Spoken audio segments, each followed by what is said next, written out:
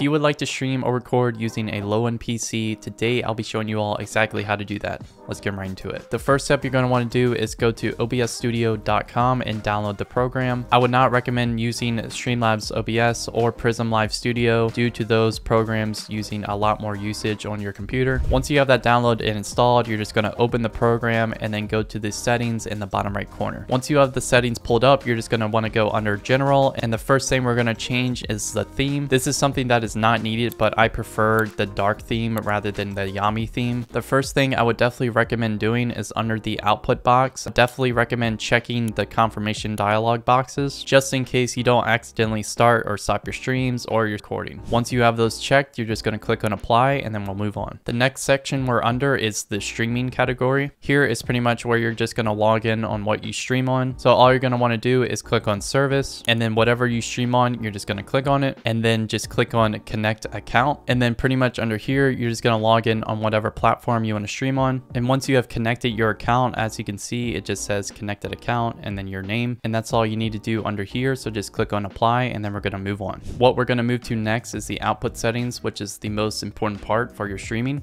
Under output mode, you're just going to click on advanced. And all of this might look confusing, but I'm just going to go through the list top to bottom. Under audio track, I would just leave that at 1. For the audio encoder, you're just going to leave it as the FFmpeg AAC. Under the video encoder, this varies by everyone, but for the sake of this tutorial, I'm just going to leave it as X264, which is streaming off your CPU. I would not rescale your output as that would take more usage from your computer. Under the encoder settings, I would leave the rate control as CBR. Now under bitrate, this really varies off your internet connection. You typically want to stream around 4,000 to 5,000 kilobits per second, but I would only recommend doing that if you have a higher speed connection. But if you have a slower internet speed, I would leave it around 2,500 to 3,000. For the keyframe interval, I would set that to 2. For the CPU usage, I would try to leave it as very fast just to help improve the quality of your stream. But if your computer cannot handle it, just switch it to the ultra fast. Under profile, I would click on main, and then under tune, I would just click on 0 latency. And then you're just going to click on apply, and then we're going to move on to recording. Under recording, I would just leave it as standard. For the recording format, I would keep it as MKV. This pretty much helps to where if OBS crashes, it will keep your video saved. Under the video encoder, I would change it to X264, and then the audio encoder and track, I would just leave it to how it is. For the rate control, once again, I would leave it as CBR, but for the bit rate, I would up it more to around 7,000 to 8,000 bit rate, just because it's not really using as much internet connection as your stream would be. Once again, for the keyframe interval, I would change that to 2. The CPU usage, I would keep it as very fast. For the profile, I would change that to main. And finally, for tune, I would change it to the 0 latency. And then you're just going to want to click on apply. Now we're going to move on to the audio box. Under here, I would just leave everything under 160 bitrate,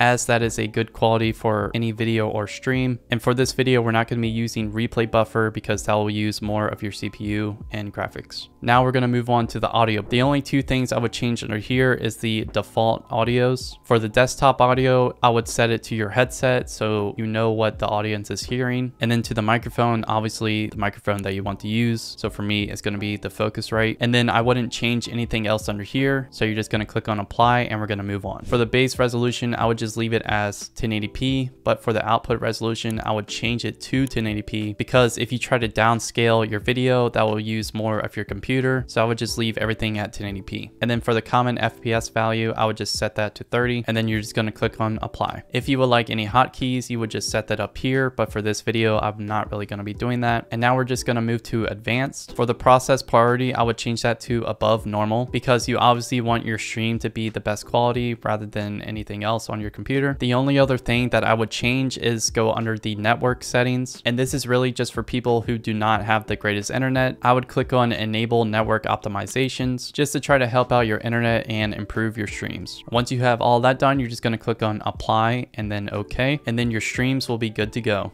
If you enjoyed this video, please be sure to drop a like and subscribe down below. I'll be seeing you guys next time. Peace out.